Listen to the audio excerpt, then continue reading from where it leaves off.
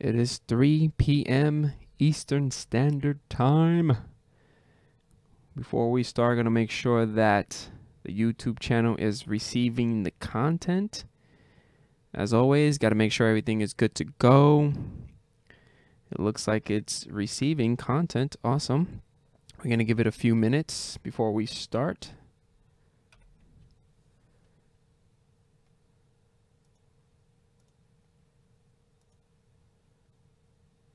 Going to give it a few minutes before we start. Awesome sauce. All right. It looks like we are live in the YouTube channel. Excellent. We're going to give it one more minute. It is 3:01. We're going to start at 3:02. Such a beautiful day. For those individuals that are tuning in, thank you so much for stopping by, supporting. And again, we're going to start in 1 minute. We are broadcasting today in YouTube, as always, and also Facebook Live. Great. All right, so go get a cup of coffee. Go get a snack, some fruit, whatever you need to do to munch on, to enjoy the show. We got 1 more minute. 3:02. It is 3:02, so let's start. All right, guys, welcome to the server room, episode 23. Holy moly, 23 episodes. Holy crap, that's a lot. So today is all about the Lenovo System x3650 M5 server, which I did an unboxing / first impressions of the machine. Once I had the machine behind the scenes and I started playing around with it, I just fell in love with it. What an amazing machine. So today we're going to be doing a review, a quick review, right? Just a bunch of features, the processing speed and all that good stuff. And then we're going to do a configuration, okay? So I want to give a big thanks out. I want to give a big shout out to all of you guys, all the subscribers out there out in the world that tune in every Saturday. I appreciate you guys. Thank you so much. As always, if you have the power to leave a comment, leave a comment. Let me know how you're doing. What's your name? If you're new to the channel, make sure you subscribe. Make sure you say hi at the super chat or the chat section. And let me know where you're from if you're new. If you're not new, hi, what's up? Thank you for coming. Give a big thumbs up and let's start. So also I want to give a big thanks to Lenovo for hooking us up with the TD340. That's the primary machine that we've been using throughout the entire show. Plus, they also sent me this System x3650 M5. So I definitely want to give them a big shout out for that. Thank you so much, Lenovo. All right, so let me switch real quick. A couple announcements before we fully start. And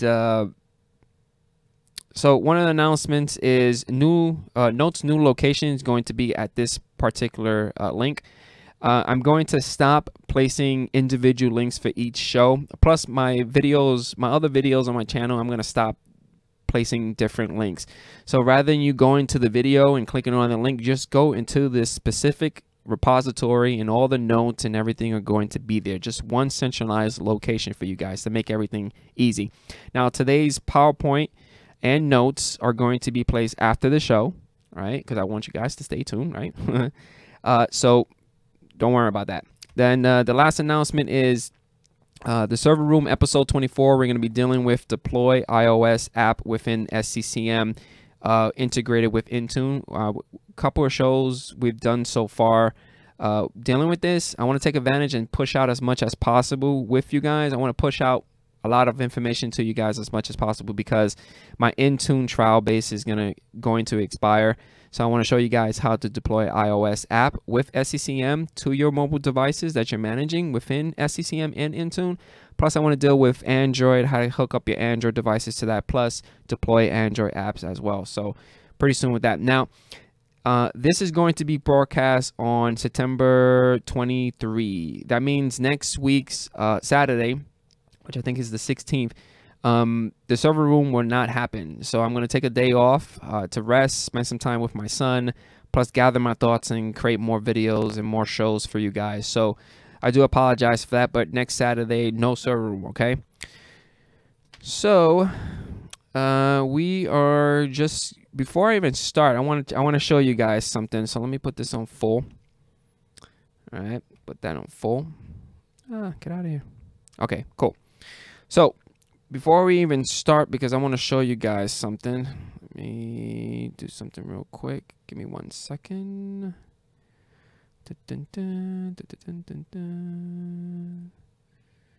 Just doing something real quick. Give me 1 second, guys. Just give me 1 second. I want to do this. Look at that. That's the sexy machine. So I'm going to start the machine right now. I want to boot it up live.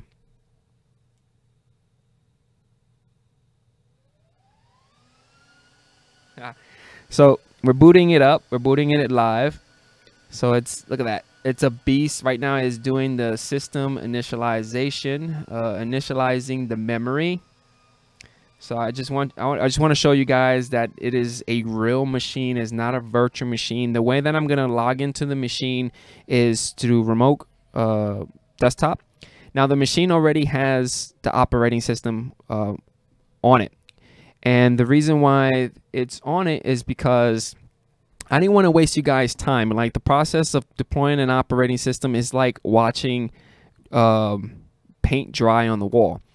You guys don't come here to waste your time. So I already deployed the operating system already on this guy using SCCM. I want to show you guys the steps that I did within SCCM to deploy 2016. I even capture a little clip, about 1 minute, 20 seconds of me showing you guys the whole deployment process. So rather than waiting 20, 25, 30 minutes for the deployment process to start, I did everything behind the scenes to make life easy for us, okay? All right, so let's get into somewhat the boring part of this. So some of the key features of the x3650 M5. Now, this guy offers numerous features to boost performance, improve scalability, and reduce costs. Now, this guy is a powerhouse for virtualization. If I ever had the budget to my 9-to-5 job, I would definitely get the x3650 M5 for just a virtualization machine. It is awesome. And this is the reason why we're configuring it with Hyper-V today, with a little PowerShell. So we're not really going to be using Server Manager to install Hyper-V and do all that stuff. We're going to use PowerShell because I know a couple of you guys said, oh, how about you do a little PowerShell? So I'm gonna squeeze in a little PowerShell for you guys and do that. Again, the notes are going to be provided of everything that I'm doing today, so do not worry about that. Now, this guy actually offers the Intel Xeon processor E5-2600 V4. Okay, this basically includes up to 22 cores of processors, 55 megabytes of L3 cache, up to 2400 megahertz of memory speed. Now, this is the cool thing. It's up to 9.6 gigatransfers per second with QPI interconnect links. Okay. Now, QPI, this is new to me because I'm not really into the Lenovo server world. So I'm super happy that Lenovo sent me this device to do a review on and to play around with it, because I've learned so much. And a lot of you have also given your feedback because you have Lenovo servers in your infrastructure and giving me tips and tell me, like, no, this is what this does, and I'm learning. So QPI is a quick path interconnect, and that basically used to access all remote memory or multi-socket systems. So it takes advantage of all the memory within multi-socket systems, because this particular server has 2 processors. It's awesome. It's super fast. It supports up to 2 processors, right? 44 cores and 88 threads. I mean, it's a monster. So I'm going to go back into here. Look at that. So you guys probably see my hand. Hello. All right. So I'm going to log in right now.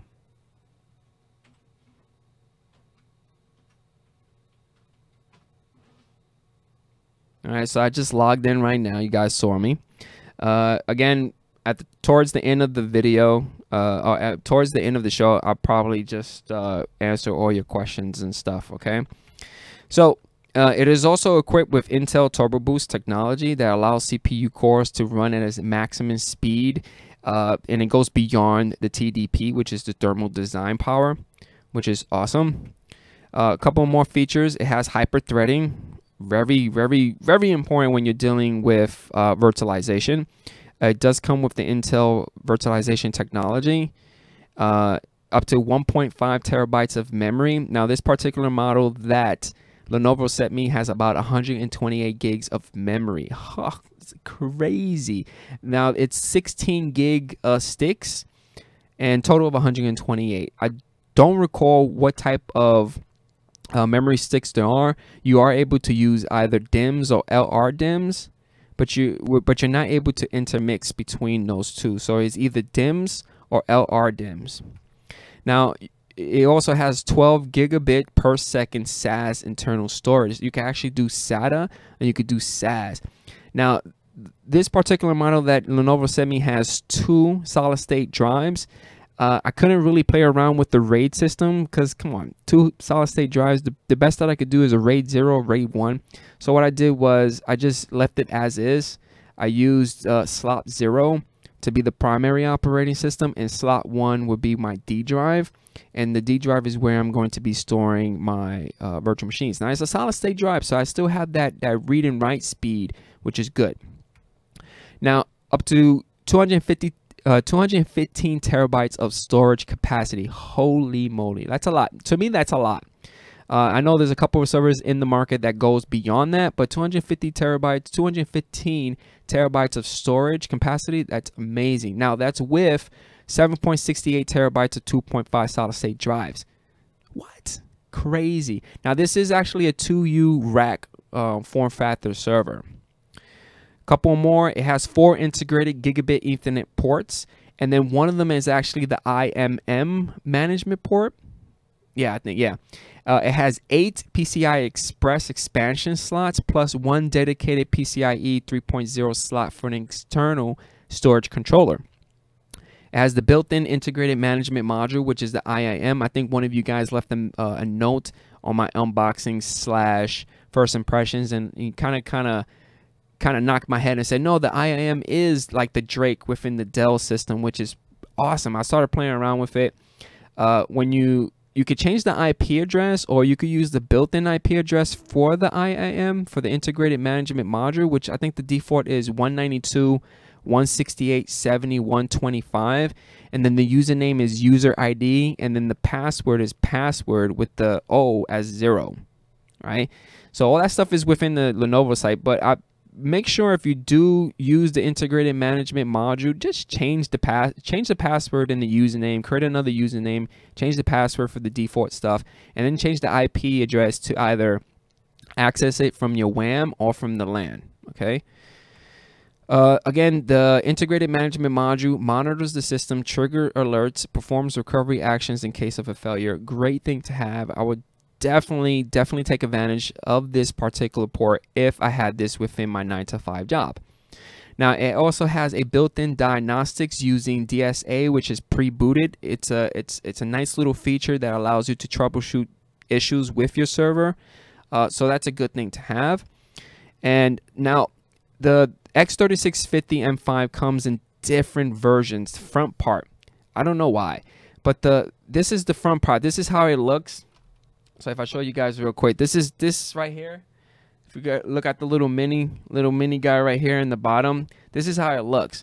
Now you can actually get it in different flavors. What do I mean? Like right here, this entire row right here, you could get all SAS or SATA dry bays, or you could have like a nice LED display, or have like 3 USB ports here. This particular model that they sent me does not have the VGA port. Again, it's optional, which is okay. But on the back side, this is how it looks. You got the 8 PCIe slots, and then you have a VGA, and then you have the Ethernet right here, which is also your integrated management module, and then you have your 4 1 gigabit ports. And then, as always, I do recommend, I've dealt with consultants that when you go in, they're pretty cheap. They try to save money and they don't want to get like a second power supply. I always recommend get a second power supply, okay? I've had the worst case scenario that the SQL database was running on 1 power supply, and what happened? It died. It died because the power supply died, and we didn't have a backup. So that's not a good thing to have. Not, it's really bad. So make sure you have 2 power supplies. Make sure they're healthy. Make sure they hot swap. And, just make sure you got 2 power supplies. That's one of the things I could definitely tell you, right? Next thing, this is the inside. When I open this guy up, it's really easy to open. It's not that bad. It's a nice little latch system on it. And just looking at it, I fell in love. I love looking inside servers and computers. There's all this green and kind of chips and all that stuff is just beautiful. Right here in the corner, you have your riser slot. Got a couple. This right here is your storage controller. I think this storage controller is the M5210 or the 2515. I'm not too sure. This is all your memory slots. Your 2 processors are right here. You have your 4 hot swap fans. So that's cool. So the processor. So again, this goes up to 2 processors of the Intel Xeon processor E5-2600 V4 series. Now this product family is up to 22 cores. Clock speed of the processor is about 2.4 gigahertz, which is not that bad. You could probably go inside BIOS and clock it, clock it a little higher, maybe to 3.0.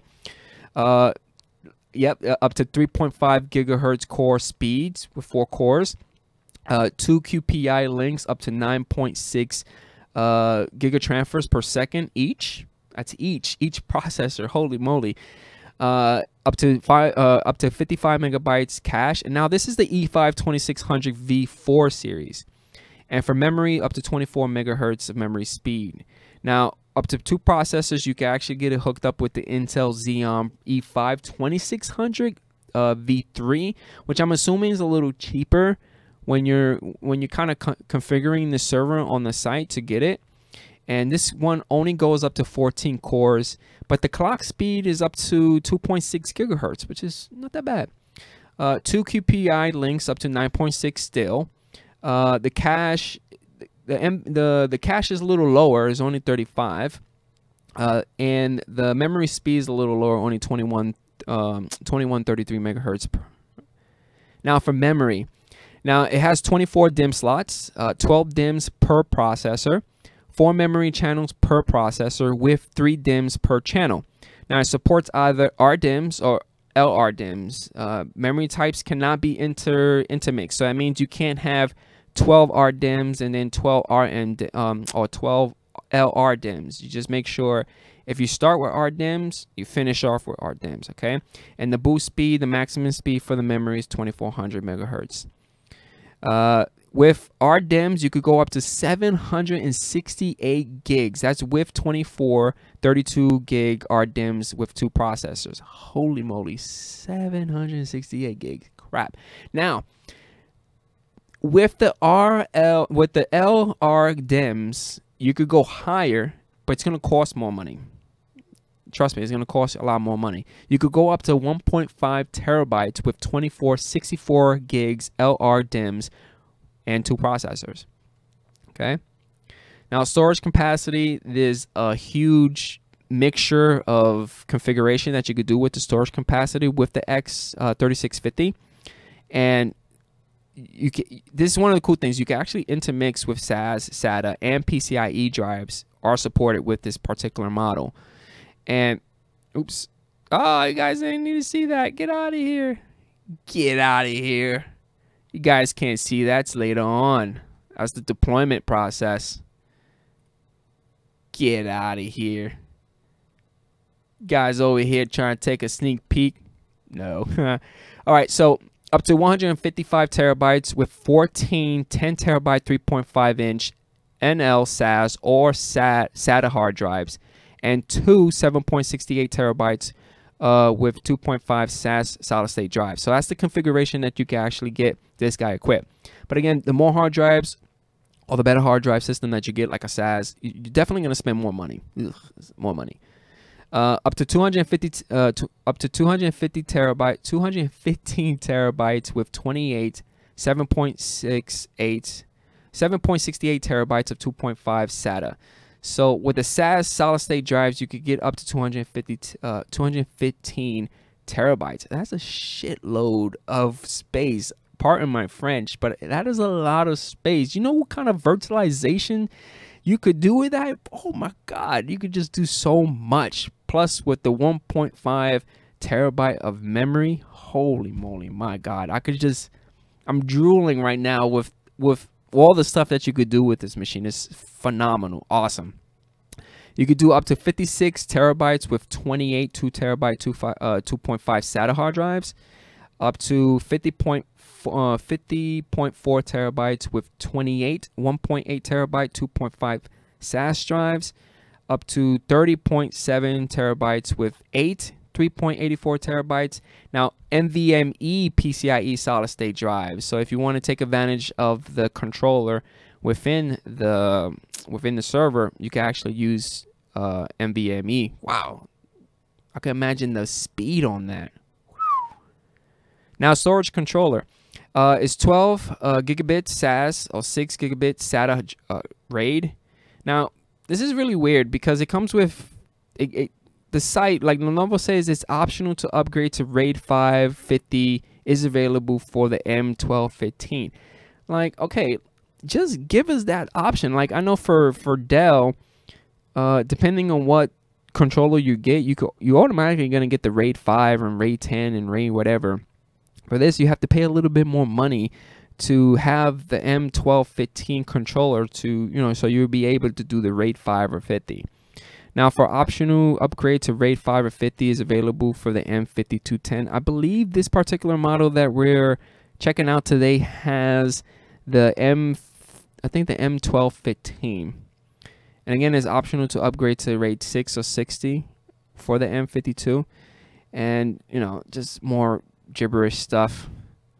So you have different options for the storage controller. So it really depends on how you're going to get it configured or how much money you have you have budgeted on your yearly IT budget to get this machine. Now, it does have input output expansion slots, and again, it has 9 slots. Now, slot 4, 5, and 9 are fixed slots of the system, and the remaining slots depends on the riser card installed. The slots are the following. So I'm just gonna put real quick. There you go. So slot 1, this is basically the configuration that you get. Slot 2, basic configuration. This is 16 speed. Slot 1 and 6 are the only 2 slots that could do 16 speed. The other slots only do 8 speed. Okay. Again, all this information is going to be provided for you. Just after the show, I'm gonna put everything inside the GitHub repository, so don't worry about that. And the slot 9 is the dedicated one for the internal storage controller. Okay. And then slot 5, 6, and 8 are required for the second processor to be installed. So you need that second processor to take advantage of slot 5, 6, and 8. Okay, so deployment time. Yes, the fun part. Everyone loves the deployment time. So again, I've used the deployment with SCCM. And I use the SCCM server that we have been using throughout the entire show. The one that we built together. We created a reference image. We integrated MDT. We integrated Intune. That is the server that I use for this machine. Okay. So I'm going to go back. This machine right here. This beautiful machine that you see my little fingers. I'm doing my spirit fingers. I'm going to do my spirit fingers for you guys. All right. So that's the machine, okay? So the first thing that I did was super simple. If you've been following me, within my D drive of my SCCM, I have a source folder. And within the source folder, I'm going to zoom in for you guys. Source folder, I have an OSD, operating system deployment, operating system folder. And inside that operating system, I have operating system images. I created another folder called Windows Server 2016 64-bit because you know what? That's what we are deploying to this machine.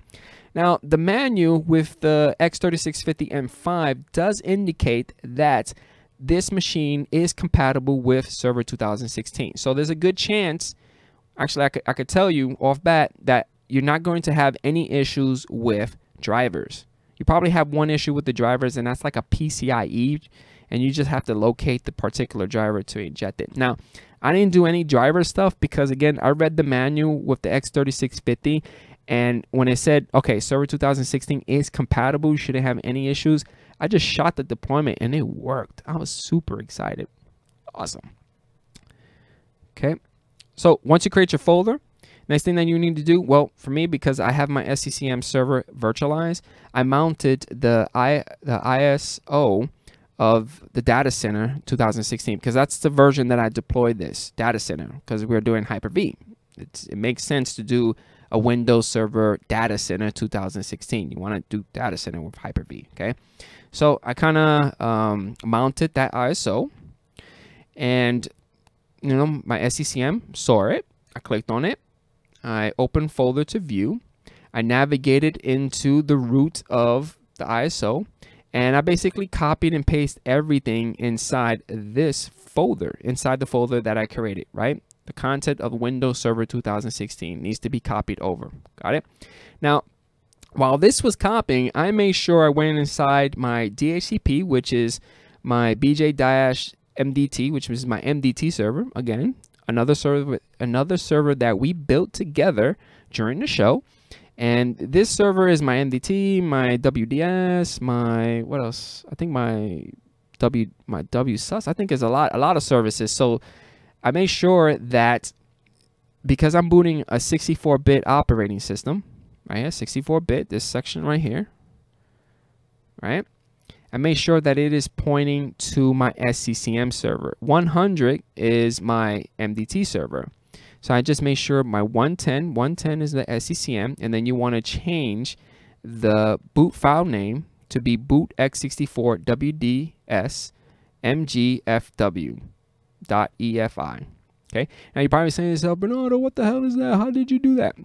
Again, we did a video, we did a show with this stuff already, so definitely check that show out. If you have any questions or concerns, let me know. I will help you out as much as I can. Okay, so I made sure my my network was running efficiently, so when I pixie boot into the machine, I had no problems. Got to make sure everything is working. You have all the loose ends working, right?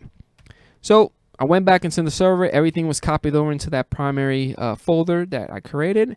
And what I did was I navigated to the UNC path. And within the UNC path, I copied it. Because the next thing that we need to do is go inside SCCM. You want to go inside software library. And within software library, you want to go to overview, expand operating systems, and locate operating system images. You want to right click on that and do add operating system image. Now, once you get that, you're going to get this beautiful, nice little window, and you want to copy and paste it. Now, I forgot to paste the full location. Now, the full location needs to be sources/install.wim. Okay, this is what you need to point this particular path to, and it gives you an example. So make sure you go sources install.wim. Okay, you want to hit next. Give it a nice little name, a version, comment, whatever you want. It's up to you. It really depends on your environment and how you do things within your work area. Click on next, and complete it. Awesome. So next thing that you want to do is you want to right click your new operating system image, go to distribute content, click on next here. You want to click on add. You want to do distribution point.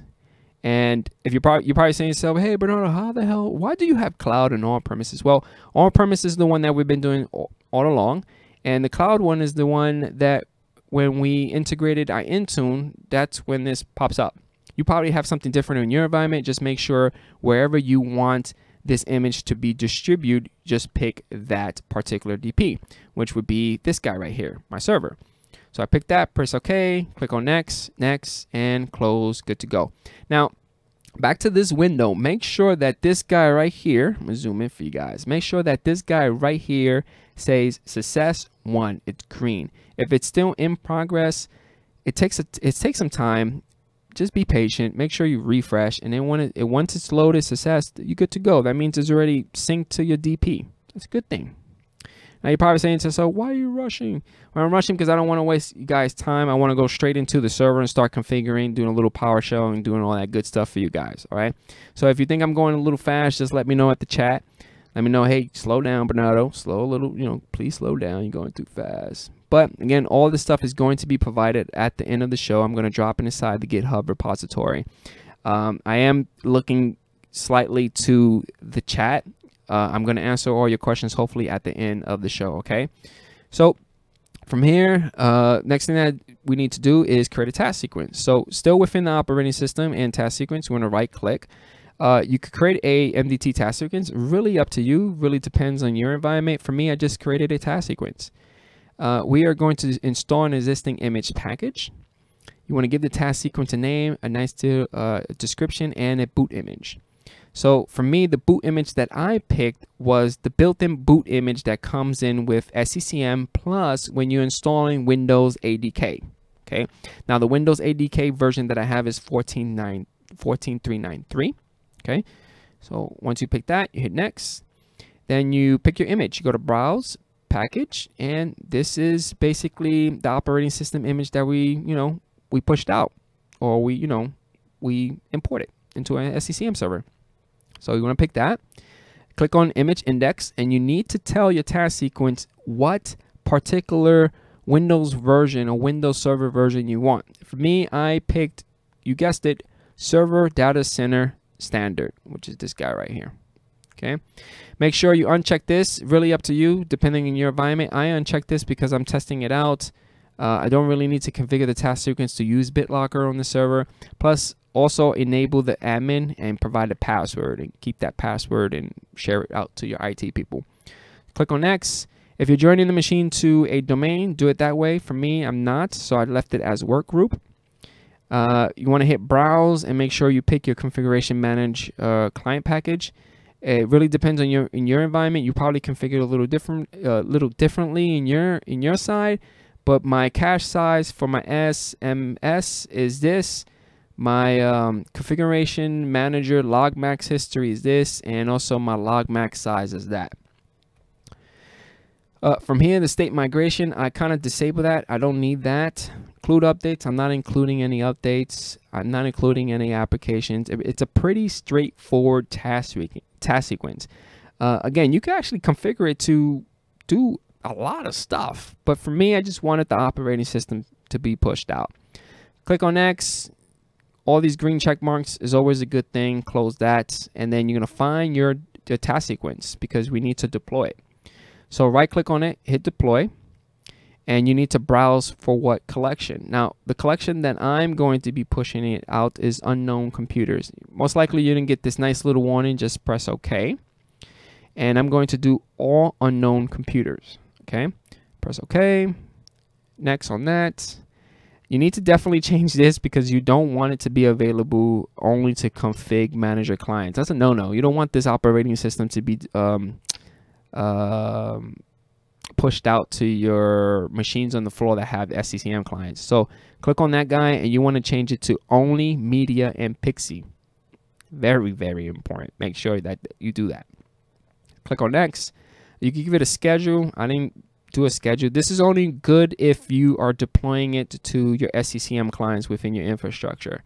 The user experience, again, I don't need this because I'm not pushing it out to SCCM clients. Alert, again, I don't need it. DP, with the DP, I left everything as is. Summary, all green check marks is always a good thing, and you're good to go. Now, the next thing that you need to do is because I haven't used the boot image, the built-in boot image within SCCM. You have to make sure that you distribute the content, because when I thought to myself, okay, task sequence is done. It's already distributed to the DP. I'm gonna Pixie boot. I Pixie boot. I had no issues. Boom, boom, boom. It was working. I logged into my SCCM. I picked the task sequence. It was deploying. It was like, no, you can't. Boot image, blah, blah, blah. It gave me an error. And the reason why is because I forgot I didn't pick the boot image that we did together on a couple shows ago. So the boot image that I picked was the one that was built in. The one that SCCM uses when you install the Windows ADK toolkit. So I had to go inside software library, overview, operating systems, boot images, pick the boot image that you're going to be using. For me, it was 64-bit. And the reason why it's 64-bit, because I'm pushing out a 64-bit operating system, right? So right click on it, and you want to do is distribute content. Got a nice little wizard. Click on next, click on add, distribution point, DP.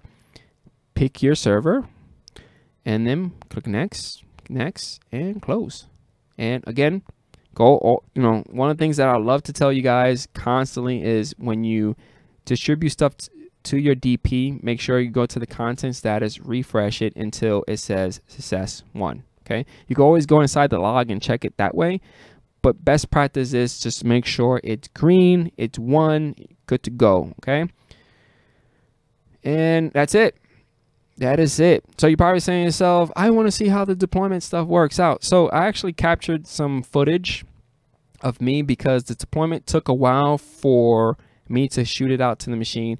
And if I did it live with you guys, I know something had happened and the machine took forever. So this is a clip of the machine, right? The machine that we're on right now, and this is the machine being Pixie booted. It's using the WinPE BTN0007, and I went to the back because I wanted to show you guys that Ethernet cable is actually being traced to a nice little switch, because that switch is attached to my ESXi server within one of my vSwitch. It's a weird setup, but it works out for me. So that black box right there that you just saw, that's the TD340. That's the Cisco switch, and the Cisco switch is what's connected to the TD. Now right now it's Pixie booting. It basically read 110. Remember, the server IP is 110. That's my SCCM, and it looks like it's booting. Oh, that's so sexy. Nice. Again, I think the process took about 25 to 35 minutes. But once it got to the part of pushing out the operating system, it was super fast. Like, wow, super fast. And I think it's because it was the solid state drives. So this is the operating system being applied to it, and that's the task sequence name. Yeah, that's the task sequence name. And I think we're almost done. Gave you a nice little front shot. And base 0 is the only one that's blinking, because that's what the task sequence is deploying to base 0. So base 1 is not being used. Nothing's happening to it yet. And then goes the operating system being deployed and loading. I was super happy for everything to work. Super excited. And right now it's getting ready. So that was the deployment stuff, which is yeah, that's it. So what I'm going to do is I'm going to switch scene. I'm going to move the mouse. All right. So you guys see the mouse, right? Good, good, good, good. Awesome. So what I'm going to do is if you see my mouse on the lower right-hand side, I'm going to close the PowerPoint. Right now you should see my ESI console, which I'm going to load up real quick for you guys, so you guys see this. And I'm going to bring up this virtual machine. And let's switch scenes again. Cool. So what I'm going to do is I'm going to remote into that machine, because I want you guys to see it. I'm going to click on connect, and let's log in to this beautiful machine. Oops, gotta make sure I write the right password. Hit enter. And right now it's saying yes. The name of the virtual machine is v-BTNHD. So let's click yes on that. If everything goes well, the screen should go black and it should lock, and I'm inside the virtual machine. What? Awesome. So let's go into this. Beautiful.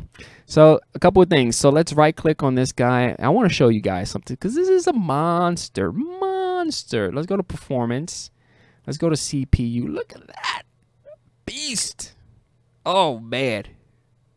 I literally have tears in my eyes, because I love this stuff. I love this server. This is awesome.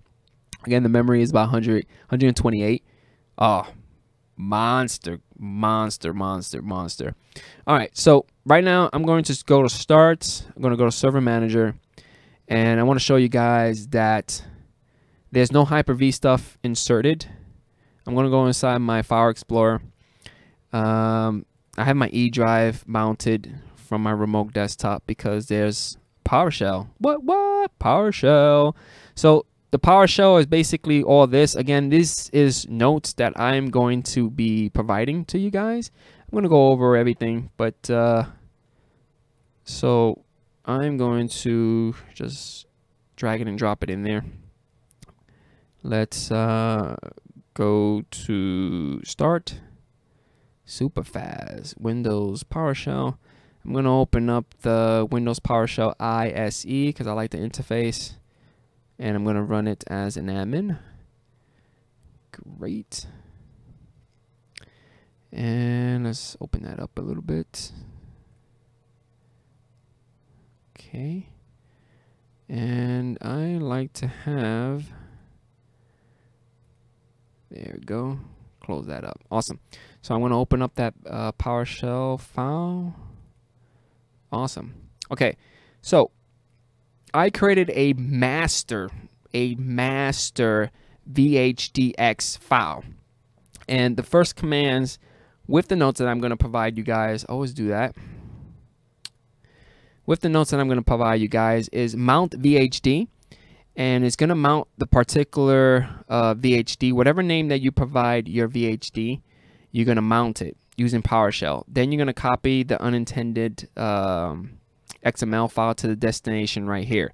The reason why is because I'm using a master VHD file to deploy my virtual machines. I don't want to insert an ISO and then go through next. I don't want to do that stuff.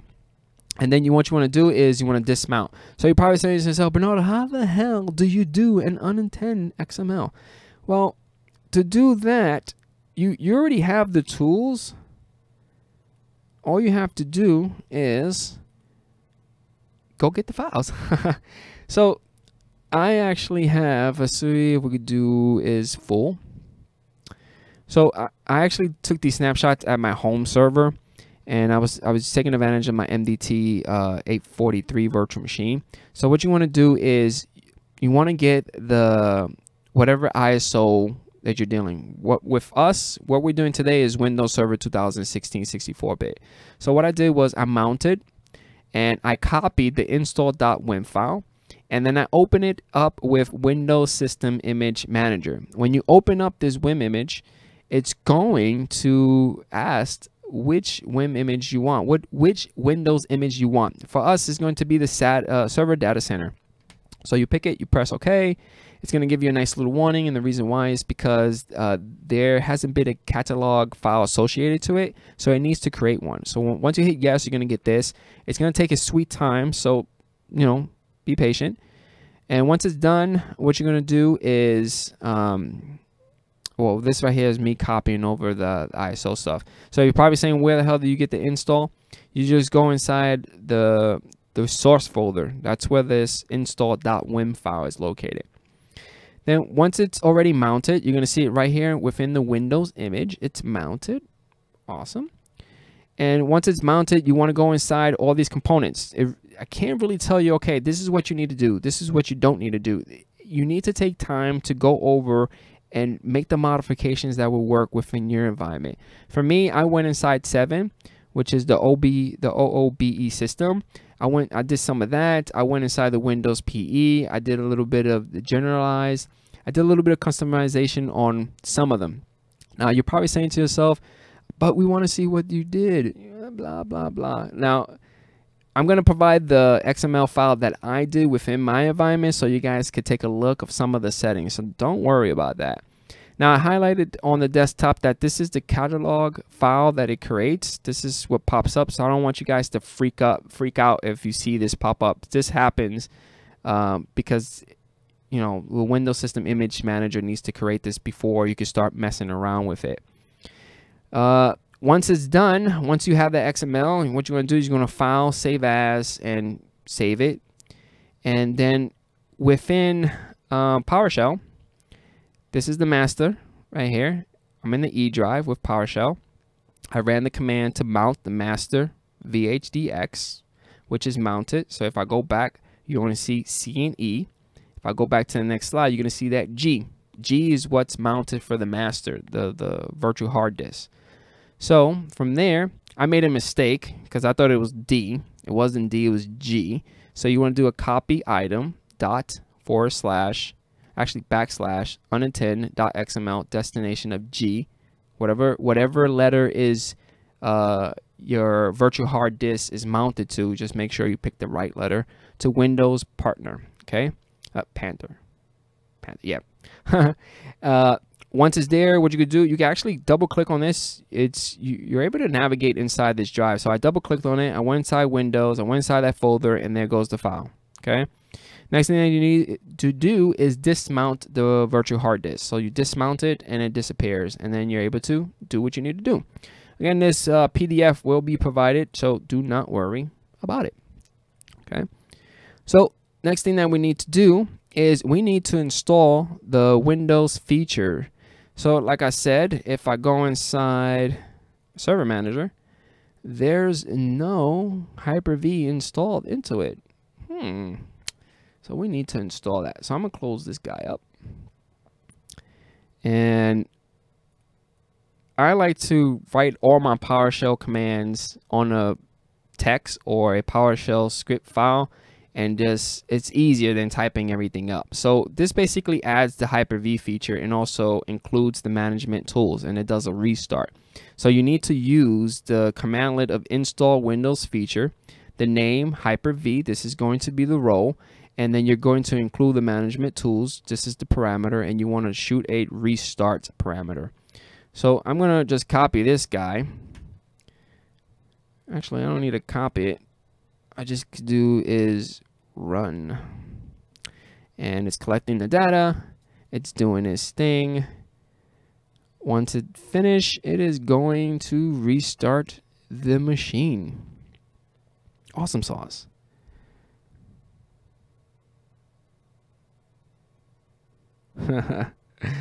I just glimpsed some of the chat. Now, okay, so this is installing.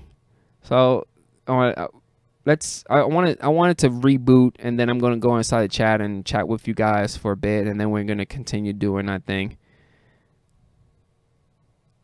All right, it's restarting, so I'm gonna switch. So there goes the machine, there goes my hand. I don't want you guys to think this is magic and this is a virtual machine. This is not really a virtual machine. So this is a physical machine that we're using today. So that's super sweet. So while that's rebooting and installing the Windows features, let's go inside our chat. And I'm going to chat with you guys a little bit. And once that restarts, we're going to continue doing what we need to do. And we have HD. He said, HG, he says, I'm in. Benjamin King. Hopefully you got some coffee. We got Cloud Developer said subbed today after watching the Windows server. Oh, thank you for subbing. Welcome to the family. Welcome to the BTNHD family. I appreciate that. We got Big R. What is up, Big R? The server is crying out for an ESX. You don't know how bad I wanted to install an ESX install. You don't even know how bad I wanted to convert this into a VM workstation, but I still have a couple more days with it. So I just want to do the Hyper-V stuff, but there's a good chance I might just wipe it clean and just install VMware stuff, because I really want to take advantage of that. Now, the way that I'm probably going to install the ESXi stuff, I'm going to take a flash drive. I'm going to install the operating system on the flash drive, have the server boot from the flash drive, and then take advantage of the storage. All right, that's a good idea, right? We got Big R. He says, when SQL servers concerned, it would be clustered or replicated. We have Cloud Developer says, just curious, why do you use VMware over Hyper-V for your lab? That's kind of good question. Okay, so the reason why I like to use VMware is because, one, with VMware, the way I have it set up, it's rebooting. I can hear it right now. The way I like to set up the VMware, I like to install it inside a nice small USB, and then take advantage of all the storage. With Hyper-V, you have to have an operating system. Now, don't get me wrong, you can install Windows Server Data Center Core, and then you have to remote into it, which is a small little footprint. You could do it that way. I don't really favor anyone because my 9-to-5 job, I have both of them. I kind of intermix both of them. You know, I do a little bit of Hyper-V and I do a little bit of VMware. Both of them I like evenly. I can't really like decide which one is better. For me, they work well. It's just, I don't know. I bet you a lot of you guys have different opinions. So I'm going to switch to this. It's stopping the services. Once it stops, it's restarting right now. Okay, so there's another restart. And then hopefully we could log into the machine. Log in. And then we're going to remote into the machine. We're going to continue. Okay, let's go back into our chatting. And we have James 7466. Do you integrate Windows updates into the image? Well, because this is a lab and I normally just want something fast pushed out, I don't do it. Now, my 2 cents, honestly, I do not like to integrate Windows updates to the machine because, okay, wait a minute. I'm not going to say I don't like. I only like to integrate Windows updates, only the critical ones. They're the ones that you really need to have on your image. If you're like pushing every single one of them, I don't like doing that because that means it's a lot to be pushed out. That image, that WIM image, that Windows image gets bigger. That container gets too big. And if you don't have a strong pipeline to push it out through your network, it's just going to be slow. You want your Windows image to be as small as possible so it can be pushed out quickly and you could do the thing. Now, if you just import the operating system, push out the task sequence, push out the task sequence the way it is. If you have a WSUS, your WSUS would take care of the rest. It would do the updating for you. I just don't like. I don't know. That's my 2 cents. Probably for those that integrate Windows updates. Are there anyone out there that integrate updates to their deployment? If you do, you know, let me know how you feel about it. All right, so we're gonna go back. Right now it's booting. Hopefully it boots up. So it looks like it's doing its thing. Hopefully this will be the last boot and then we could continue. All right, so back to the chat. So we have never mind, saw the software update tab. Cloud developer with a funny, crazy looking face. He says that wiring nice. Well, this is just a lab. You know, this is just a lab. If it was like a really LAN room, like a room with AC and all that stuff, it would be much cleaner. All right, James, are you worried about the power bill? No, I'm not worried about the power bill. Should I be worried about the power bill? I'm not really worried about the power bill. It's no concern. This is for you guys. HD says he also has almost the same configuration server. Sweet. All right, so we're back. Looks like it's loaded up. I'm going to log in.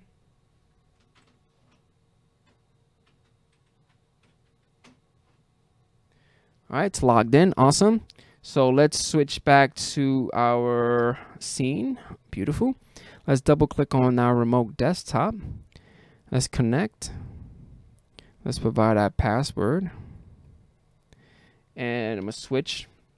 And I'm going to hit enter. And I'm going to hit yes. And it should black out. It should lock. There you go. I just want to show you guys side by side that it is happening in real life. All right. So we are going to, let's edit. I'm going to open this guy. That's okay, because we shut it down. It's all right. So the next thing that we need to do is we installed our update. So let me zoom in. Beautiful. We installed, and let's verify it. So you're going to do a commandlet of get Windows feature with a parameter of name, and it's going to be Hyper-V. So we're going to run this selected right here. It's going to collect it, and most likely it's going to say install state installed. That's awesome. If you want to double check, you want to do it the manual way, just click on start. You want to click on server manager, or if you pay attention to your start menu, you're going to see within the Windows admin tools, it's going to say new. And then you're going to see Hyper-V Manager. So let's click on that. Let's click on that. And there's nothing in it. Awesome. There's nothing in it, my people. So we're going to minimize that. And the next command is make a directory. Now, I already have a directory within the server. So if I click on my File Explorer, go to my D drive, I created one already. So it's VM. Let's delete it. Let's delete it. Let's get that out of there. And let's just change that E to D. And let's run this selection. Boom, done. Simple. So let's go back into that section, and there goes the VM, right? Now, next thing that you want to do is, I'm going to zoom out, you want to get the name of the adapter, because within here, within your server, we want to create, we need to create virtual switches. We don't have any virtual switches. So if I go inside this machine right here, and I go inside my virtual switch manager, there's nothing. So we need to create one, okay? So let's create one. And this does have internet access. So if I go to start, let's do a command prompt with admin, and let's ping Google. So this guy does have internet access. Beautiful, excellent. Let's exit out of there. Awesome. So what we need to do is we need to locate the name of the adapter. So let's run this particular one. Actually, let's clear the bottom and let's run that selected. And there it goes. So we have about 4. Again, we have 4 gigabit ones. These are all it right here. We are going to do, let's do function 0. Let's do function 0 is the one that we want to create. I think that's the one that's connected. So let's double check real quick. Again, I'm doing everything in PowerShell, but you can technically just right click on this, go to open network settings, and you can see, there you go. Function 0 is the one with internet access. And with the get net adapted commandlet, it just tells you function 0. So with the next PowerShell script, I'm going to change this. Let's change that to function. What is it? Where are you? Function 0. Function 0. Okay. Might have issues creating this, so let's select that. Yep, because of that 0. So let's do something real quick. I don't know. This is weird. I don't know why they do this. So let's delete that. There you go. Make it super simple. There you go. So now, awesome. And if I run this right here, so you're probably saying to yourself, what is this PowerShell? So this PowerShell is the following. We're using the new VM switch commandlet with the parameter of name. We're giving that private. We're using the net adapter name of function 0. The way that you find the name is either you go inside the open network management, or you just get all technical and just use the get net adapter commandlet. You want to allow management to the OS, and you want to set that to true. So we're going to hit run on that. It should be really quick. It's adding the virtual switch, and it's almost done. Creating it. Let it do its thing. There it goes. Caught a quick glitch, and the reason why is because you're messing with the primary Ethernet that's connected to the internet. So if everything works well, if we go inside our switch and we click on our virtual switch manager, booyah, we have our private. It's hooked up to the external one. It's hooked up to the switch. It has the allow management operating system to share the network adapter. Sweet. Just a nerdy way to do it. You can actually just go inside the virtual switch manager and just go create a virtual switch, and you could do it that way. But you know, I'm doing a little bit of PowerShell with you guys. Now the next thing is, let's clear this out. Let me zoom in. There's a couple of ways that we could attack this. Now I need to make modifications because this is actually the D. This is the D. And this is going to be called private. Awesome. And let's call this is the name. Let's call it YouTube for now. And we're also going to be setting that guy to processors, because by default, when you're running or when you're creating a new VM using the new VM commandlet, it gives you one processor. So you can actually change the processors to whatever you want. I'm actually going to bump that up to 4. Let's give it 4. So what's going to happen to the following? Now this is a really simple command. It's using the commandlet of new VM, the attribute of name. This is the name of the virtual machine, the path, the new VHD path, which is going to be D. VMs is the folder that we created, and the name of the subfolder. Let's change that as well. And the VHD. There you go. So this is just creating the container. You're not really installing the operating system, so it's like really plain. So what I'm going to do is highlight all this, and I want to show you guys real quick, because I don't want you guys to think there's magic. There's no magic. There's no virtual machines in here. Everything is done. Everything is being done live. I'm gonna refresh it. No virtual machines. I'm gonna put this to the side real quick right here. I have all this stuff highlighted, and I'm just gonna run the selected, and boom, it pops up. YouTube, everything is good to go. If I right click on it and I go into settings, here goes the settings. That's the hard drive right there. It's awesome. Again, it gives you one processor. 4 gigs is what we told it to give, you know, to start with, 4 gigs. Okay. And if we wanted to change the processor, again, you can actually go inside the settings and do it manually, but you know, I'm a geeky person. I love to do things the hard way.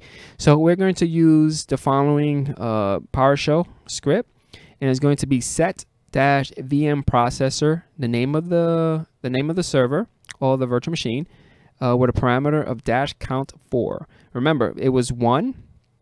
It's 1 right here because that's the default. And we want to change it to 4, so let's run that selected. Yep, and it's not. I need to close it because it needs like a little refresh. Refresh them. Good. Right click, go back to settings, and we have 4 processors. What? Now, that's easy because that's an empty container, and we still need to go inside and attach something to boot from and install the operating system. So we're gonna get a little technical. So from here. So we go to D, VMs, YouTube, there goes the container. Awesome sauce. So this is the master file that I have. Let's change something real quick. And go to view, and don't hide, apply, okay. Thank you. All right, so that's the master file that we're going to be used. This right here already has Server 2016 already installed, and it has the XML file already imported. The only thing that I did not add within my XML is the password because I wanted to change it up. So if we go inside the script that I'm going to provide you guys at the end of the show, don't worry. Again, you can modify it.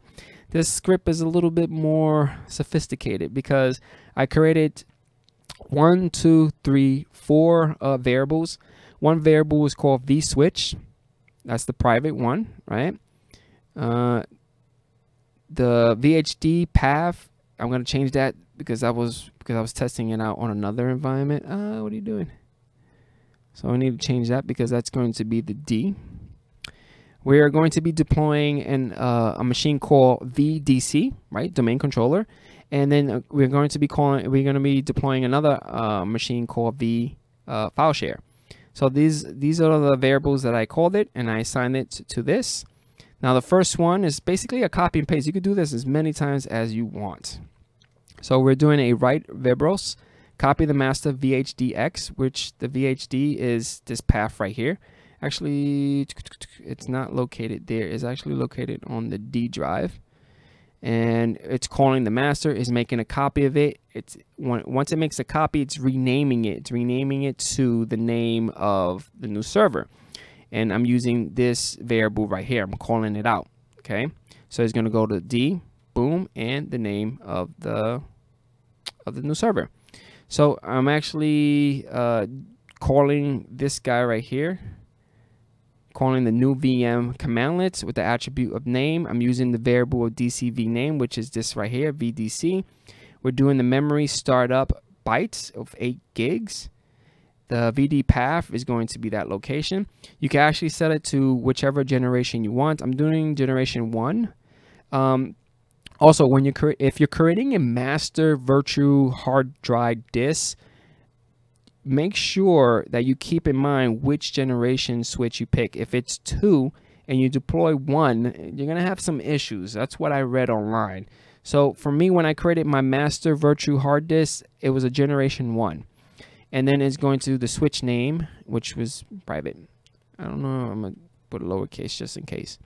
I don't think it makes a difference. And then I'm setting the VM processor to count 2. And then it's writing again the process, and it's going to start the virtual machine. So I'm going to, and it's a copy and paste. The only thing that I did was just change the variables. So this one right here is creating the file share. So if I highlight this entire thing and rerun it, ooh, wait a minute, what? Wait a minute, let's do one at a time. Oh, forgot my backs. I caught some errors. You know why I caught an error, guys?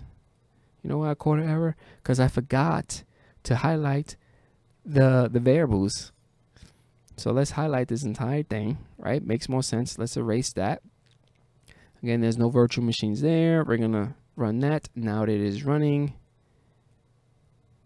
So if you look at the screen right here, it's copying the master VHDX. It's deploying the new virtual machine with VDC. Eventually it's going to pop up. It's going to take some time because it's copying over. It's a pretty big master file. I think it's 10 gigs. And it's a pretty simple virtual hard disk. It's the operating system. That's it. So once it does the copy, or it's making a copy and then renaming it, it's going to start building it, and it's going to create it with 8 gigs. Cool.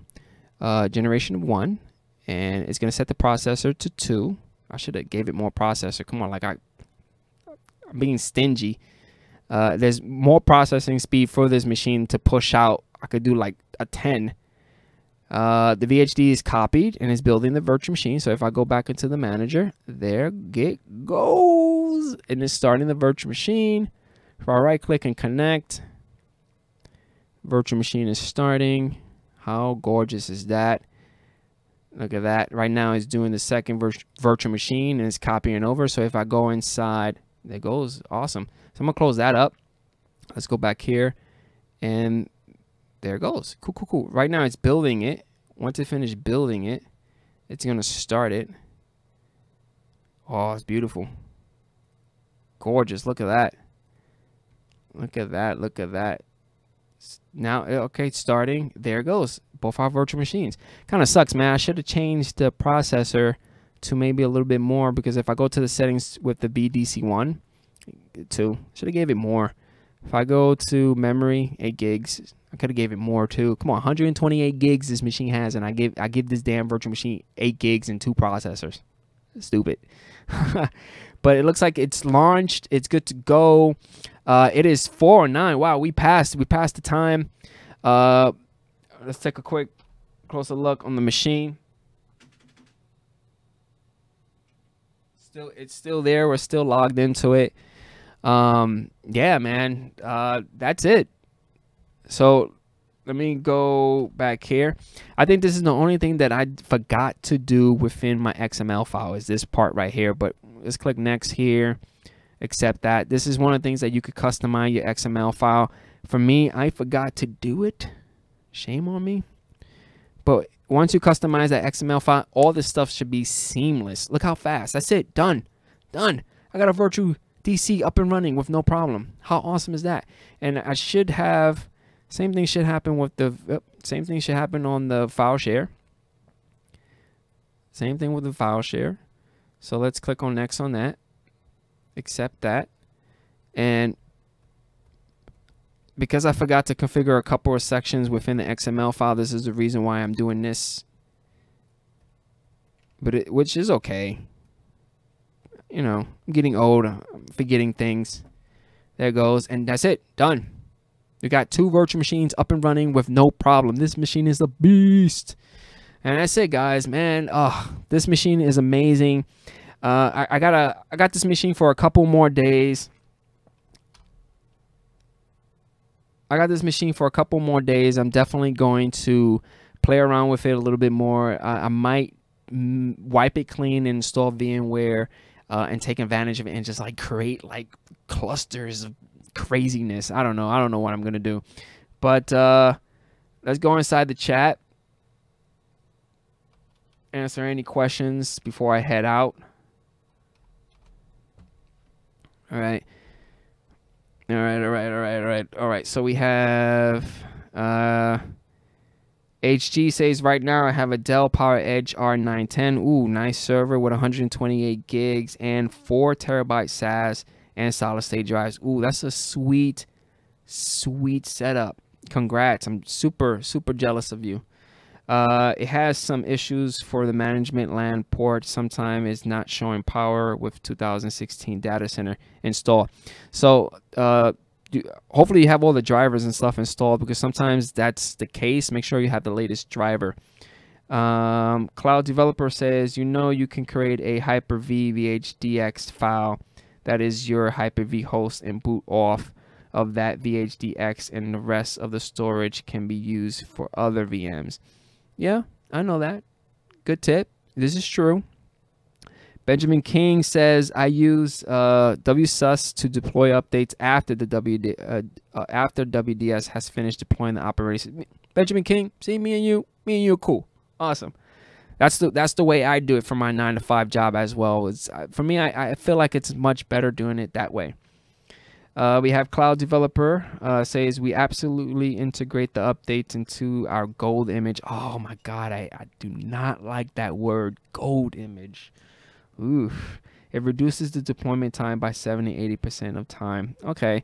The gold image does work for a lot of companies, but for me, to be honest with you, my deployment time at my 9-to-5 job takes less than 8 minutes.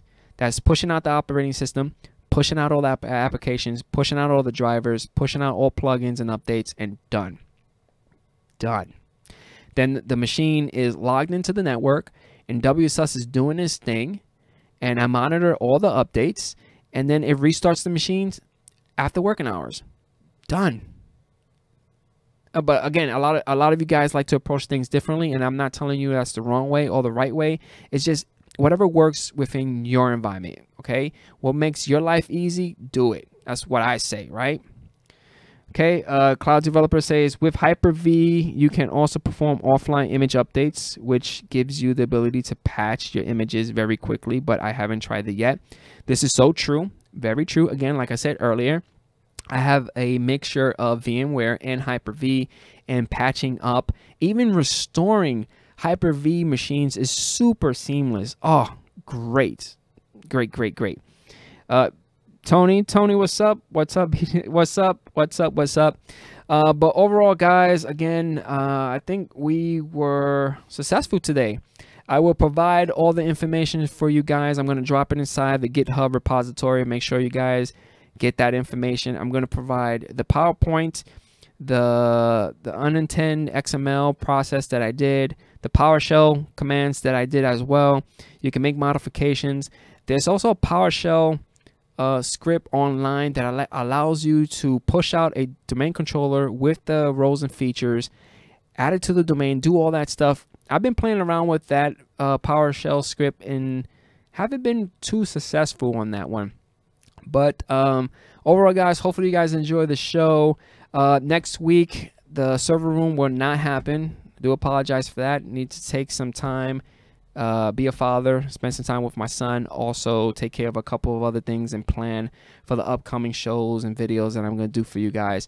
But the next show that we are going to see each other is on the 23rd, right? 23, which is going to be dealing with SCCM and Intune and mobile management and pushing out apps to devices. So that's going to be awesome. So overall, guys, I'm hoping that you guys enjoy the video, and I catch you guys on the next live stream. If you have any comments and concerns, don't leave them at the super chat, because that stuff disappears. Like, seriously, it will disappear. So don't leave it there. Come back once the video is uploaded and is live on the channel. Leave a chat. I will receive an email, reply back to you. If you have any requests, you could do it there. And that's it, guys. Thank you so much for joining. Enjoy the rest of your Saturday. And I catch you guys on the next one.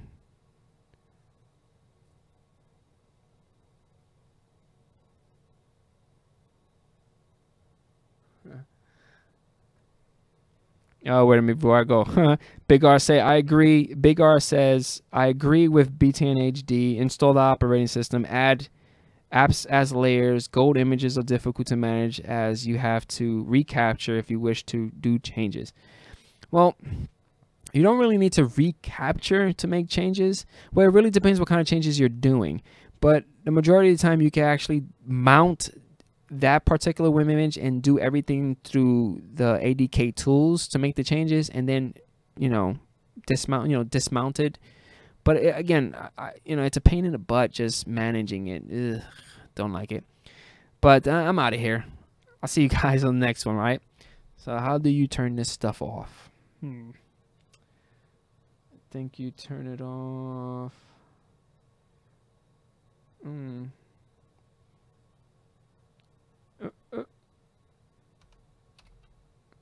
Nope. That didn't work. Wait a minute. That didn't work. Wait. All right. I got it.